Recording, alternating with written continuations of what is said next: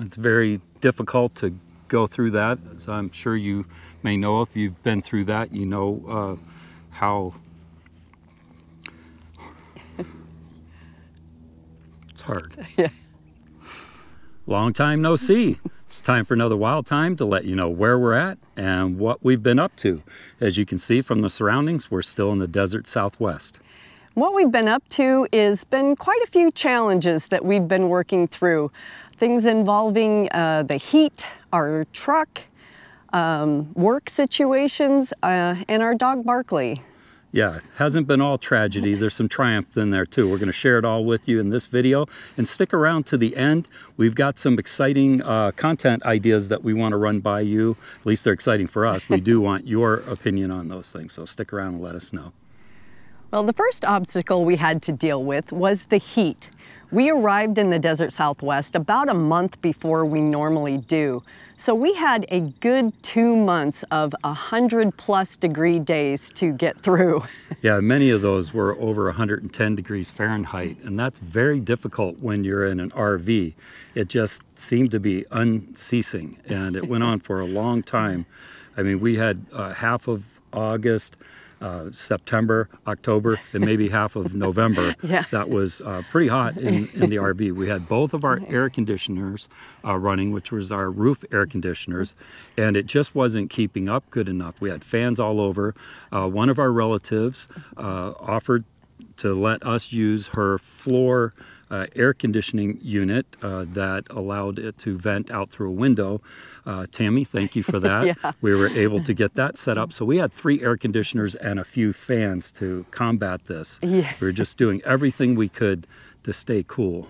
Yeah, and as you can imagine, the cost of that is not cheap, running 3 air conditioners and 3 or 4 fans all the time, because it doesn't cool down. Even at night, it's still, you know, 95+. So they are running nonstop. Yes.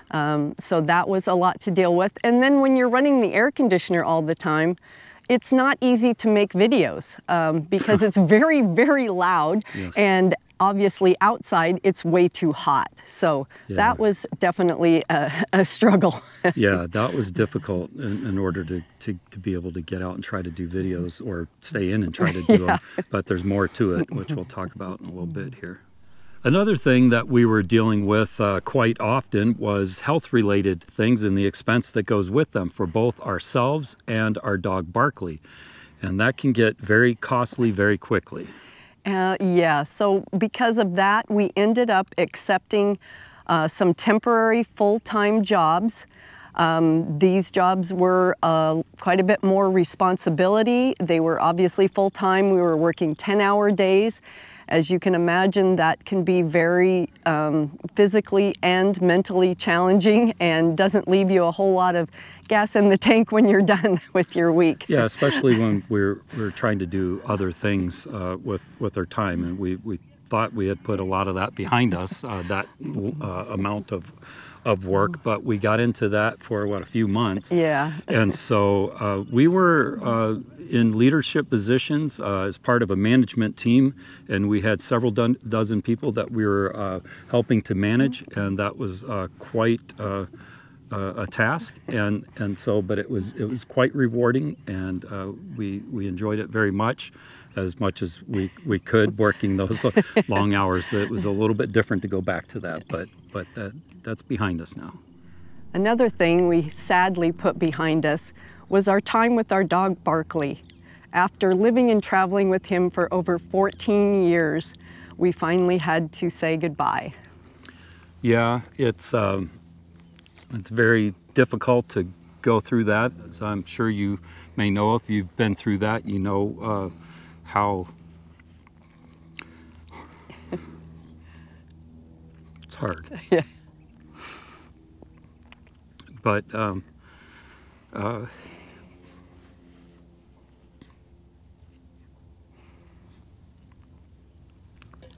he gave us many faithful years. He had lost his hearing and lost his sight, but he was still very much with us and very happy, just seemed always himself. And then suddenly he took a very rapid turn for the worst. and shortly after that we lost him. So yeah, it's different now.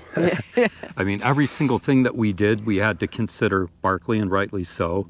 In the beginning in our RV travels, he was very active, went everywhere, and was just so happy to go everywhere and do everything that we did.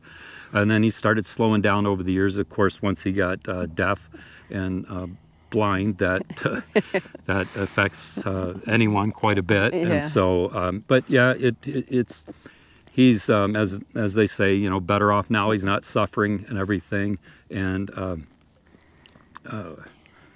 it is easier in some ways that we don't have to just continuously worry about him now, because it was getting like that to where we couldn't go anywhere or do anything at all, because we were so concerned, and we were at the vet here and there, and it does free us up a little bit more now. We'd rather have him understand, but it is freeing up our time to get out and do some things. And it did allow us to accept that temporary full-time position, which I don't think we would have been able to do with him in the condition he was in at the time. We just wouldn't have had it in our heart to leave him for that amount of time. There's always good things in the bad things, but the bad things are not fun. Door closes, another one opens type of thing. Yeah, so anyway, as you can imagine, and you might know very well yourself, that it was a very difficult time, but we're working through all that, and times have been good. It's getting a lot better, and and so anyway, that was quite an ordeal for us. That takes a lot of time to work through. Yes. We were also dealing with a rather fatal thing with our truck, and it had to do with the DEF system, the diesel emission fluid system. That is something that was put on trucks as an apparent, or I guess they were hoping that it would do something good for the environment, and maybe it does to some extent, but it's hard to understand how all of these plastic parts and pieces that go into the system, and then the constant consumer purchasing of plastic jugs on a regular basis, and all the industry that goes into manufacture all these things, and all the driving to work and all that kind of stuff is somehow decreasing emissions. But if that's the fact, we'll go with it. But anyway, we have to deal with it, because we have to put this into the truck, or the truck won't operate. It's an extra fluid that we add along with diesel fuel to go down the road. Yeah, and they're very serious about it, because if this system is not working, or you do not have the DEF in the engine, it will give you a warning that says you have 200 miles, and then your truck will only go 5 miles an hour. Yeah. So it is a very serious problem. Yeah, and so we've had that on occasion. Just when we were running low on fluid, it would tell us, hey, you got 200 miles to go, or your vehicle's going to drop down to 5 miles per hour. And so we would get that warning, and of course we just go get some fluid and fill it up and be on our way. Now, a while back, we ended up having some errors come up, and I checked into those codes and did some research, and it was involving the DEF pump for that fluid in its own separate tank. There's a pump in there, and so that pump was having problems.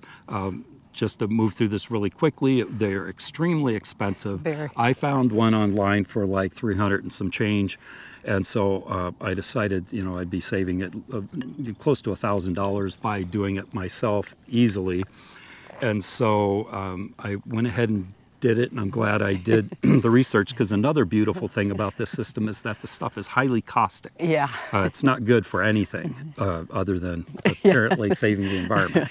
So, so I put the pump in and everything. Moving along quickly, it ended up... Just to butt in here, it was one of those 104-degree days when he was having to do this outside, of course, on the ground, under the truck, with actually no room to work at all with this caustic liquid. So yeah, I did go through a little bit doing this, but I was trying to save a buck, if you will. So anyway, I got the pump, put it in. It lasted maybe, what, 2 months? Was it that long? Maybe 3. Maybe 3 months, and it failed. And so I started talking to a diesel mechanic and everything, kind of indirectly, just to kind of get some intel before I let him know that I needed him. And so, you know, he gave me good, straightforward information and stuff, and it resonated with what I had already studied. And so the manufacturer charges like $1,700 and some for the pump if you walk in off the streets. Dealer gets a little bit of a deal, and I suspect that they have to keep that price pretty standard from the manufacturers so that they're not undercutting their the dealers in the shops and things like that.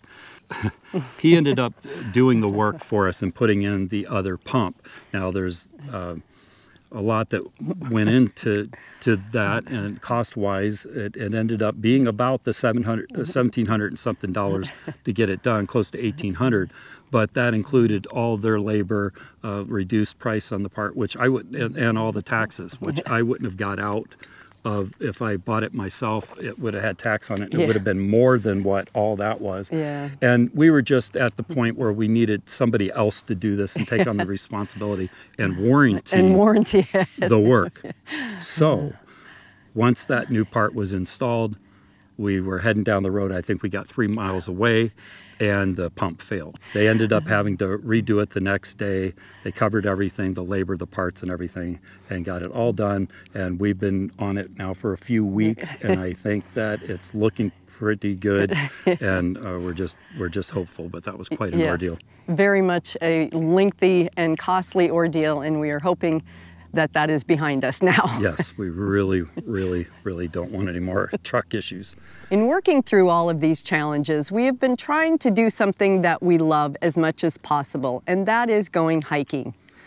Yeah, we absolutely love to hike. We try to squeak in a hike any chance we get, and if we can't do that, we'll walk and act like we're hiking, because we really enjoy it, and we've been doing our best to get out in the wilderness. And around here, the wilderness is desert, and so that's mostly what we've been doing. We're hoping in the spring to get up into the mountains and do some of that type of hiking. But we've just really had such a wonderful time in the wild, just out hiking around. It really helps our minds and gives us some peace, and it's nice to get away. Yeah. It just feels so good. And that brings me to something that I wanted to talk to you about.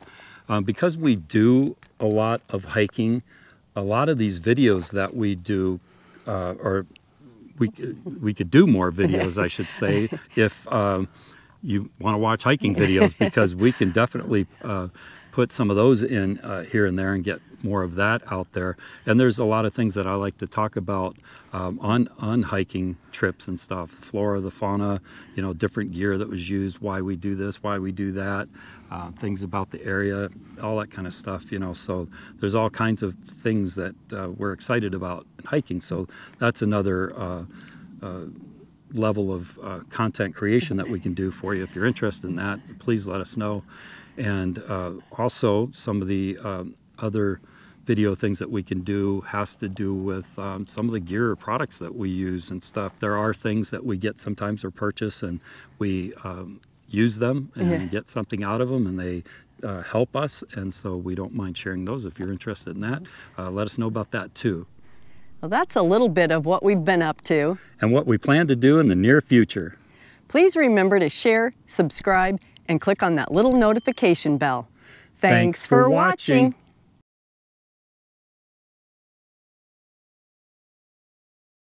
What is it?